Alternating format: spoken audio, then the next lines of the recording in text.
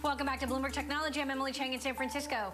Marqeta, an online card and payment processing company, jumped as much as 21% in its $1.23 billion debut on the NASDAQ, closing above its IPO price. The trading debut following a wave of listings over the last year by fintech firms. Marqeta counts Square as its largest customer, accounting for 70% of net revenue in 2020, according to SEC filings. And joining us now, founder and CEO, Jason Gardner. Jason, thanks so much for joining us. Big day for you.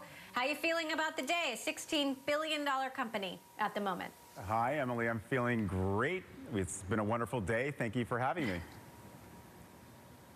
So talk to us about what makes Marqeta unique. We've seen a number of payments companies go public over the last year and just in the last few weeks, quite frankly. What sets Marqeta apart? Well, we found in early 2015 is where we really found product market fit. We delivered infrastructure so that engineers and developers, technical product managers could build card products. You know, Visa and MasterCard card products. They could be physical plastic cards, tokenized cards to fit in the mobile wallets like Apple Pay and Google Pay, or virtual cards. And it found that they found that it solved real problems for them at scale, or allowed them to disrupt entire industries. In fact, DoorDash uses it for their Dashers. They reduce fraud significantly at the point of sale.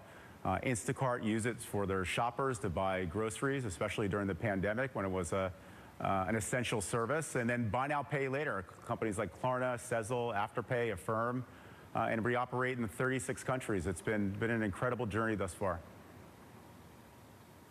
Speaking of disruptions, any plans to get into crypto? More companies are making crypto rewards cards now. It's becoming increasingly popular.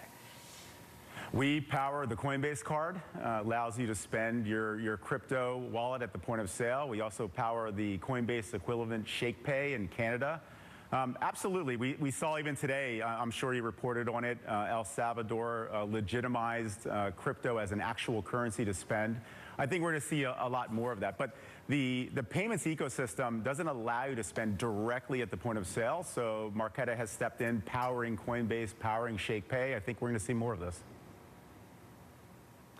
Meantime, Square is your largest customer, and we heard Jack Dorsey announce at the end of last week that Square is considering building a Bitcoin hardware wallet. Is that something that Marqeta would have a part in?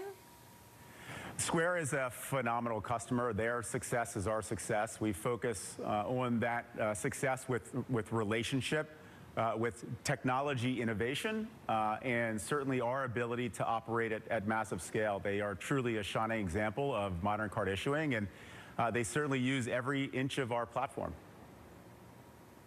Now, given that you do have a leg in the crypto space, does that expose you? Are you concerned about the volatility? Do you, as a company at all, face any risk there, given that, we're seeing not just a lot of volatility, but we have yet to see regulation? And as we just heard from Senator Elizabeth Warren, there's lobbying for the U.S. to put a stake in the ground here.